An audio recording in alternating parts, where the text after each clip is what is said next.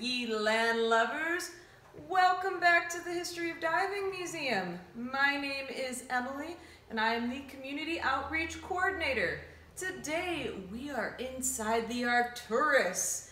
The Arcturus was a vessel that the gentleman William Beebe was sailing on for the New York Zoological Society in the mid-1920s. At the time, he was an ornithologist, which meant he studied birds. But in addition to studying birds, he also brought along a Miller-Dunn diving hood too, which is in the crate behind me right here. And here is a photo of Mr. Beebe wearing said helmet. Now, he ended up going and exploring under the sea and actually got interested in what fish and other sea creatures were doing in their natural habitats. Prior to his interest in this, nobody had really spent quality time studying these creatures.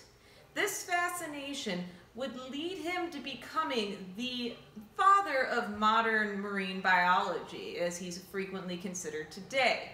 But it also made him want to go to greater depths. So, about a decade later, he teamed up with a gentleman named Otis Barnum to develop and create the Bathysphere.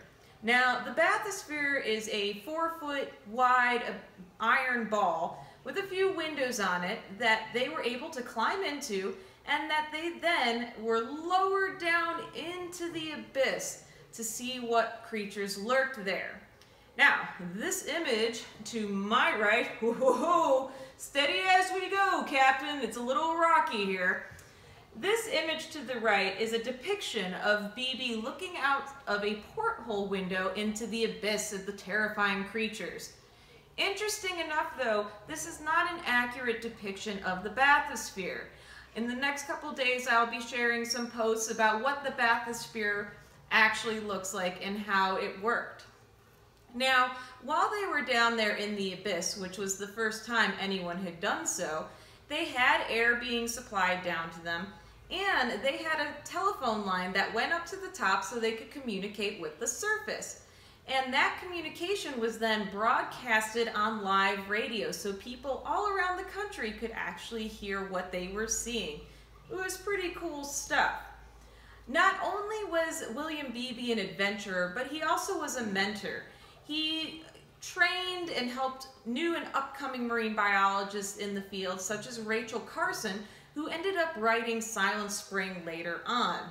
Pretty neat stuff we've got here at the Diving Museum. But I'm being summoned above deck, so I will see you guys. Stay safe out there, wash your hands, and have fun learning. See you next time.